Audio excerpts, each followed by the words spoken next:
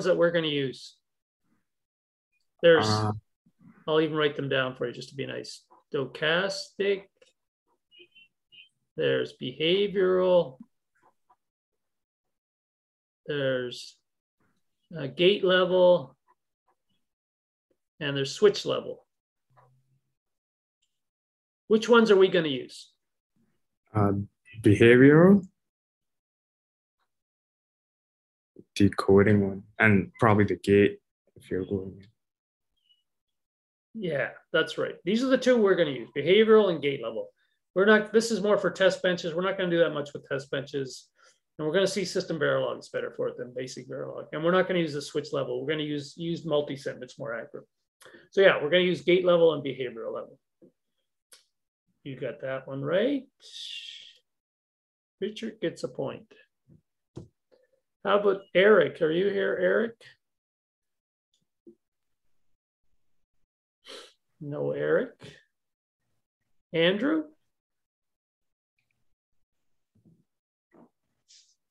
No, Andrew. Hi there. Yeah, I'm here. Sorry. Oh, I was just scrambling for the mute button. No problem. Okay, Andrew. If you're going to do a design in Verilog, what are the basic steps that you have to follow? There's sort of 3 basic steps. What are the basic steps? 1, 2, 3. You're going to be doing this over and over again, starting in lab 4. What are the steps?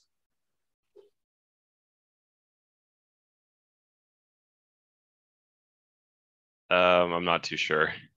Okay.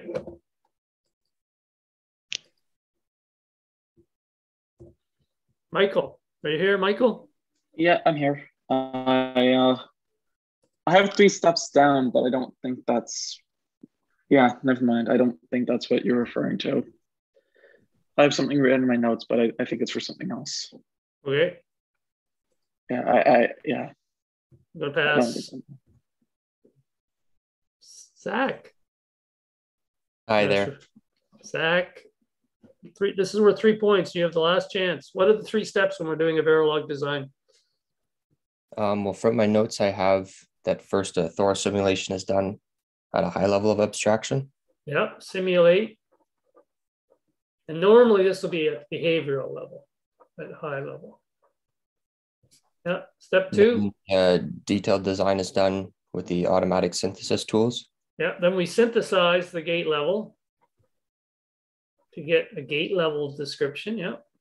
And then you do the gate level verification with simulation, fault simulation, and timing verification. Yeah, and we simulate again. With the same test benches here, we simulate the gate level, and we want to make sure that these 2 things are equal, right? They should be equal. If they're not, we got a problem.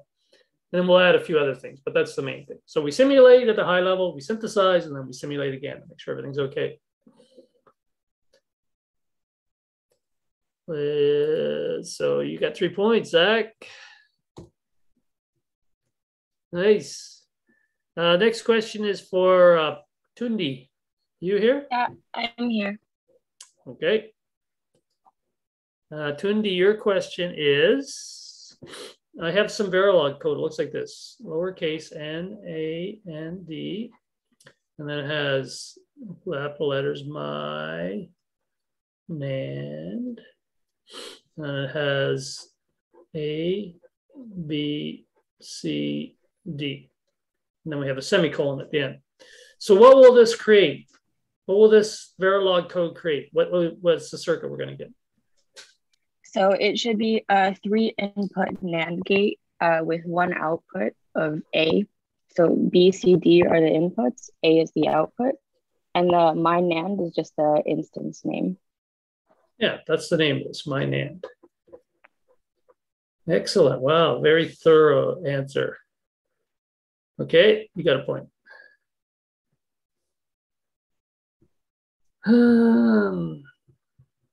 Next question is for Maya. You hear Maya? Or Maya? Maya? No, Maya. How about Andy?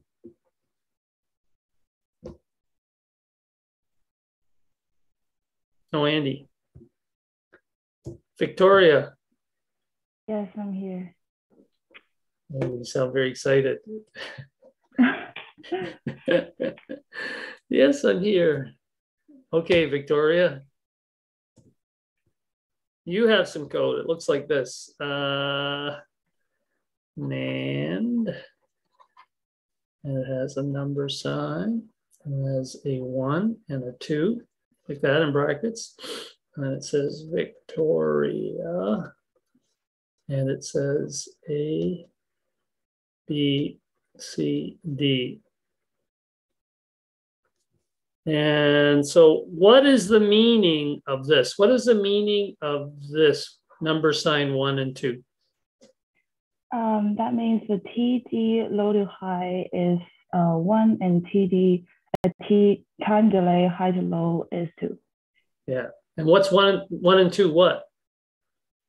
It's a time delay. Yeah, but like what units is it? A picosecond. It's always picoseconds? Wait, it's nanosecond, I think. It's nanoseconds? No.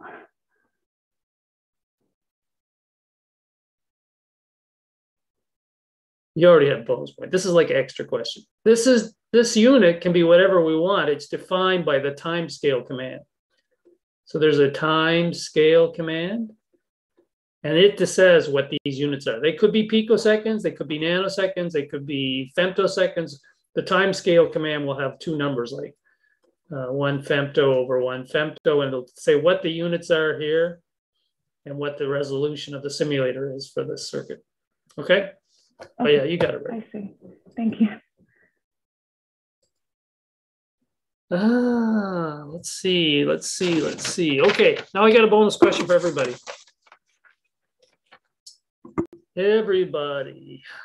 Let's see what their new bonus question will be.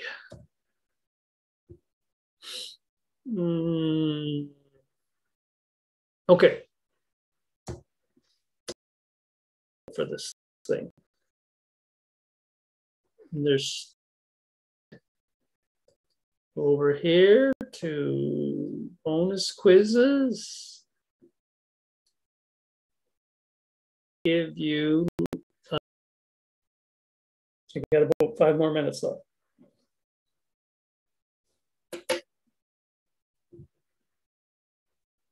And if you get this right, you understand 4-level logic completely. And it's tricky. You can do it.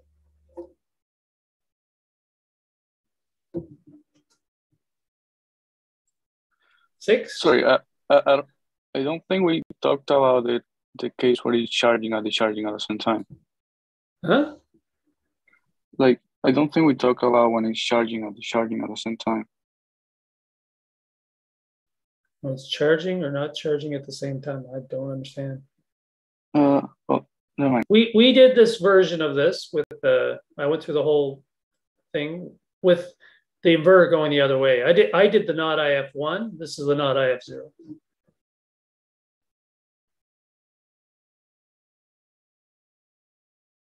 This is like the same as this one, except the inverter is flipped the other way. And we went through and I didn't do the truth table, but I explained how it all worked.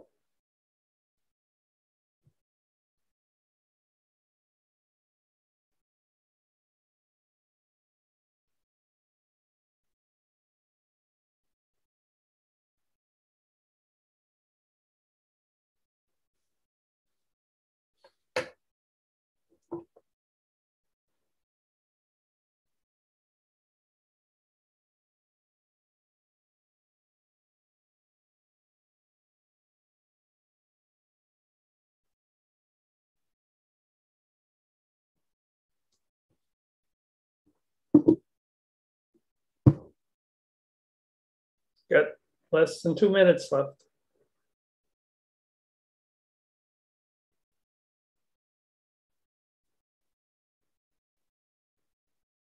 One minute left.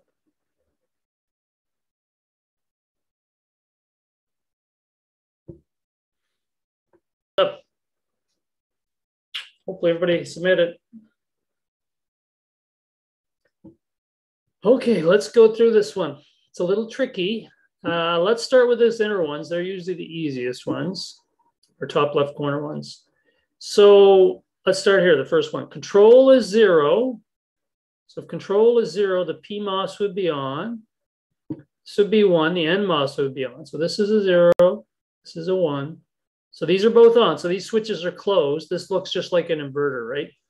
So when control is 0, the 0 passes through, gets inverted.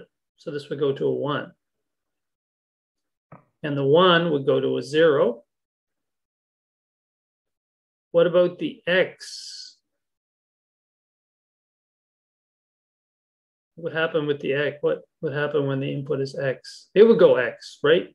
If the A was a 0, it'd be a 1. If it was a 1, it'd be 0. So there's two possibilities, and it's not tri-state, so it's X.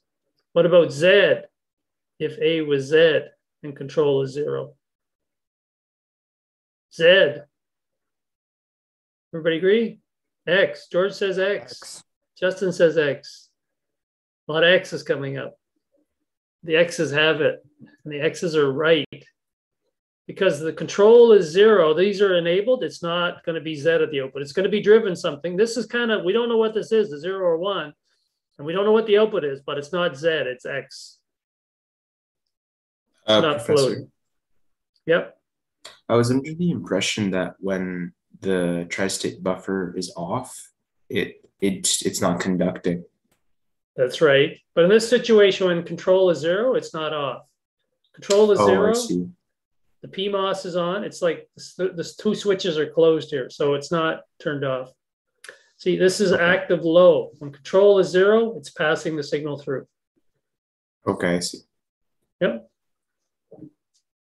So nobody got fooled. Well, just Surin, but everybody else got that right. What about when control is 1? So now this is a 1. This is a 0. So the PMOS is off. The NMOS is off. Both switches are open. A is 0. What's going to be the output? Everything is Z. Z, Z. Maxime, you're right. Everything is Z. It's Z everywhere. It's Z all the way down. It's always, isn't that how you say it? These will all be Z. Doesn't matter what A is. When control is 1, the output's going to be Z no matter what. Even the X becomes a Z, and the Z becomes a Z. Everybody okay with that?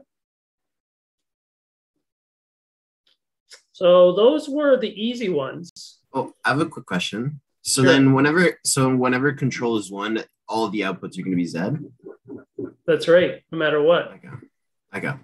Thank you. Yeah, because control 1 disables it, the output goes Z and nothing drives it. How about this one? Control is X. What's going to happen? A is 0. Everything is X. Abdi says, Joseph says everything is X. That's what I got. Every X. X is right because you see, there's two situations here with control. If control is a 0, and this is a 1, then we get a Z here. But if control is a 1 and a 0, the A passes through, so the A would pass through and become a 1. But we have two possibilities now. We have a 1 or a Z. And it's not just Z, it's more than one Z, so that becomes an X. So that's a tricky one. That was really tricky. Everybody see that? Because in this situation, there's two possibilities. A 1 or a Z, but it's not a Z, it's more than Z. Remember, Z is a subset of X. Can we see those? In there were two possibilities. There was a 1 or a Z. And since there's more than a Z, it's an X. What if you wrote 1 over Z? No, we can only have one thing. The simulator can't simulate two things. It can only make a node one thing. So the same idea here, there's two possibilities everywhere here, right?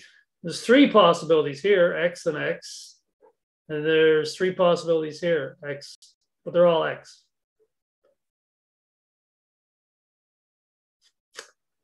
Last column, what about when this is Z and A is 0?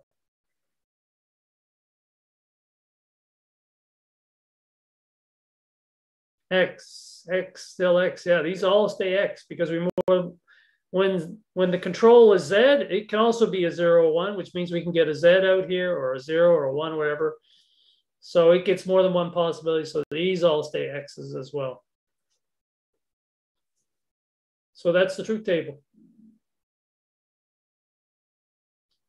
Pretty tricky. Once you understand this, so you understand everything. You can figure out X's and Z's. Professor? Yeah. For the situation where control is X and A is Z, wouldn't the two possibilities be Z or Z? No. Let's say control is X, okay? Just erase this over here. So that means this control could be a 1 or a 0. And this would be a 0 or a 1, right? So when it's a 1, this is disconnected. This is a 0. This is disconnected. So the output is Z. So that's one possibility, right? Doesn't matter what A is. If I had this situation 1 and 0, I would get a Z no matter what. The other possibility is 0 and 1. So now it's connected. So these two switches are closed. Z is connected. And A is going to pass through, right? And A is Z, which means we don't know. This could be a 0 or 1. So if it's a 0, we'll get a 1. If it's a 1, we'll get a 0. So there's three possibilities here, 0, 1, or Z. And we don't call that Z, we call it X. Whenever there's more than one possibility, it's X. So A would not pass through as Z? No. Okay, thank you. It could be a Z, but it could be a 0 or a 1 as well. And whenever there's more than one possibility, it's X. Thank you. Yep. Anyway, that's a tricky one, but hopefully lots of people got it. Okay, now we're ready to move on to the next set of notes.